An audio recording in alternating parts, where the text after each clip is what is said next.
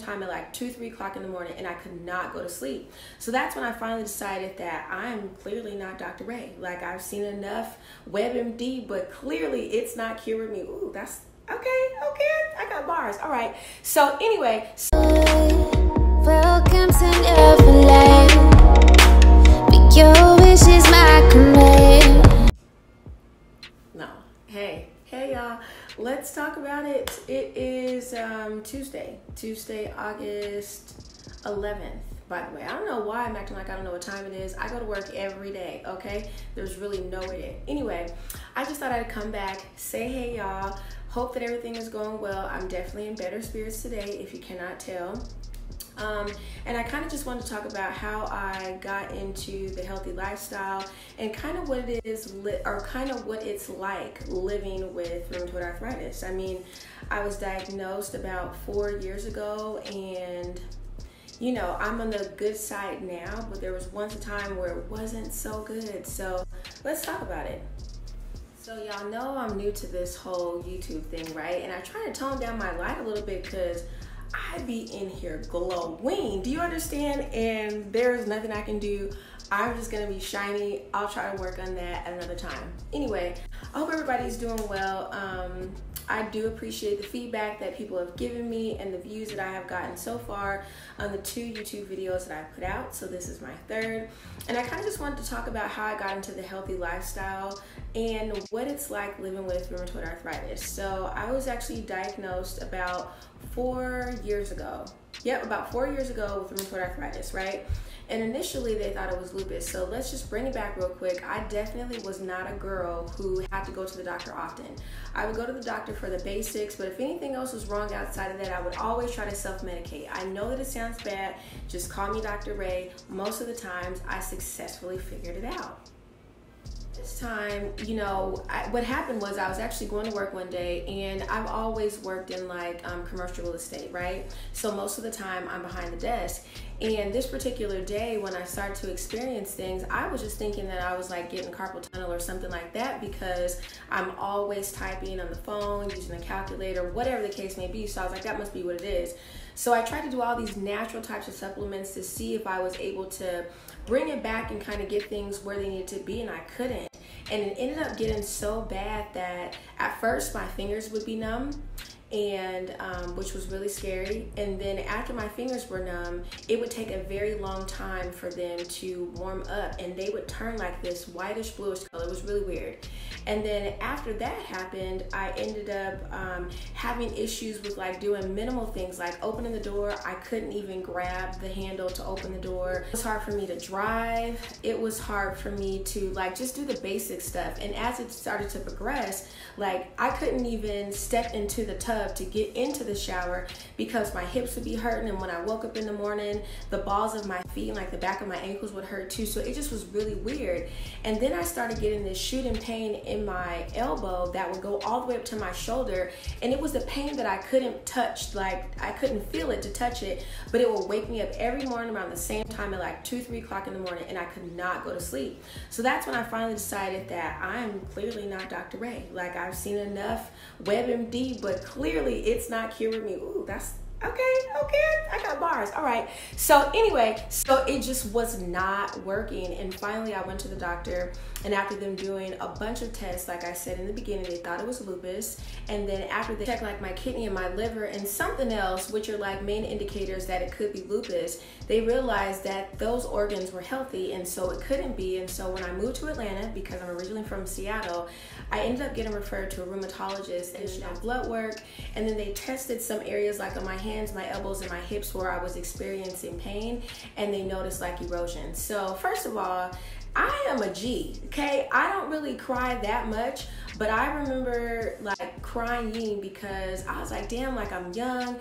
This is something that older people should get. Like I'm not ready for that yet. What's gonna happen with my kids? You know what I mean? Like you just start to think the worst. At least I did. And it just was very scary. And so they had to do a multitude of tests on different type of medications to see how they will work. So let's get into the medications real quick, because girl, They were trying to play. First one was just like a high dosage of like an aspirin or something like that. I think it was called naproxen, and it would pretty much make you sleepy, but it would take down the swelling and inflammation that you had in your joints and tissues, so that was cool. And then they started to give me additional like steroids because I was still having the pain. Now, I'm gonna tell you this, steroids is definitely something that if you need to have it, then take it because it can be beneficial for you, but long term, no ma'am. So not only did I have a full-blown mustache, I had sideburns like I was in like a 70s, you know, group or whatnot. I got big. Oh God. Oh, it just, oh, it was trying to take me out. So I was like, okay, and that was short term, but I felt a lot better. So doing simple hand movements, getting out the bed, like I was good, but then I was looking like Rasputia. Like come on, I'm 5'3". So then it advanced from that to getting Humira. And I'm pretty sure that some of you guys are probably familiar with Humira. Not only do they run plenty of ads on television, but there's other people outside of people who have rheumatoid arthritis, which is an autoimmune disease, who also use Humira for like, what is my wax lady? She has, it's a type of psoriasis. That's what she has. And so she has a type of psoriasis and she gets it and it calms down the inflammation of her skin so she doesn't break out. So it's beneficial, but you do have to give yourself shots, I think a couple of times a week or something like that, in the thigh or in the stomach. And so I was nervous about that. They gave me another medicine called methotrexate, which I was sick with for about 5 days. And I said, if I'm gonna feel like this, no way. And then finally I got infusions. So long story short, I went through a few test runs of different medications and then I came out good on the other side. But at the same time, I also knew that I needed to make sure that I took care of myself because there's certain things that you can eat and drink, which I think I mentioned before in another video, that definitely help you continue to keep your muscles and tissues inflamed. So alcohol is one of them.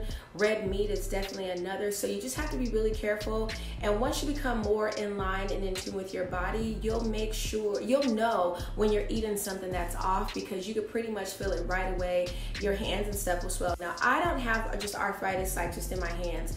It's literally all over my body. So that encouraged me even more to get on the healthy lifestyle, which is why I did. So working out definitely aids to the benefits of keeping me, you know, hey, ready for my husband. You understand what I'm saying? It keeps me together. I'm still getting there. By the way, I am 22 pounds down now. So I'm still working. I think I'm going to use a goal of 30, but we'll see, you know, we'll see kind of how we go with that. But it just really made me focus on my health because I do want to live long. I want to live a healthy lifestyle. And before this, I didn't have any pain or anything that I was going through on a regular basis. Hell, I mean, I even take birth control, even though I'm not humping, but I take birth control and I didn't have a period. So it's like, there wasn't anything that I was really having to do outside like the regular checkup. So going from that to actually have to take medicine to feel good was like, no.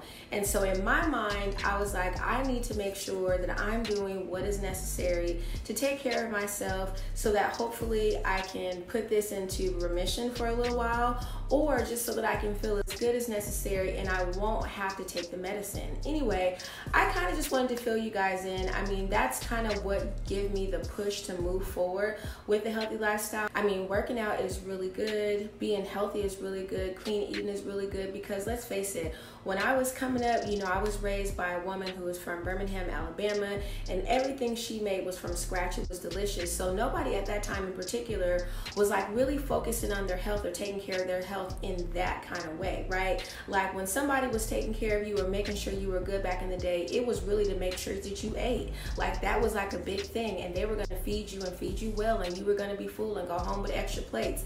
But it wasn't so much making sure you're eating the right things and portion control and pay attention to sodium and all, you know what I mean? Like, y'all know what I mean. Come on now, we know what we're talking about. So that's kind of what it was. So combined with just me getting older, combined with the rheumatoid arthritis that I was, you know, that I was, what is the word? That I was diagnosed with. Good Lord. you know, that really like pushed me to be better to myself and to really get it together. Now, mind you, I mean, you can definitely Google rheumatoid arthritis if you need to get more information on it if you don't know about it, but rheumatoid arthritis is an autoimmune disease. So it's not something that you have because you have an underactive, unhealthy immune system.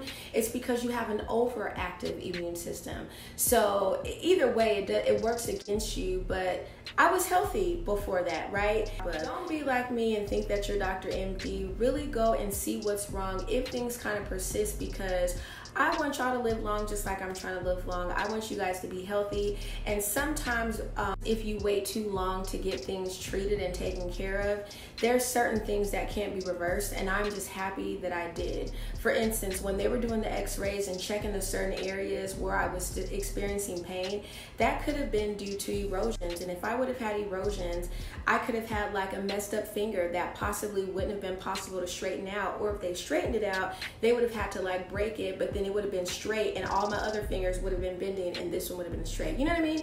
So just take care of yourself, do what you need to do, follow up with a doctor. We are getting older, so things can happen, but just try to be as healthy as you can. Anyway, I hope that this video was helpful. I just wanted to give a little bit of information about rheumatoid arthritis, because most of the time when people hear that I have it, they expect me to be 75 and I'm only 17. So it's like, I don't know, baby, like I don't know. Anyway, like, comment, and subscribe, and I hope to see y'all soon.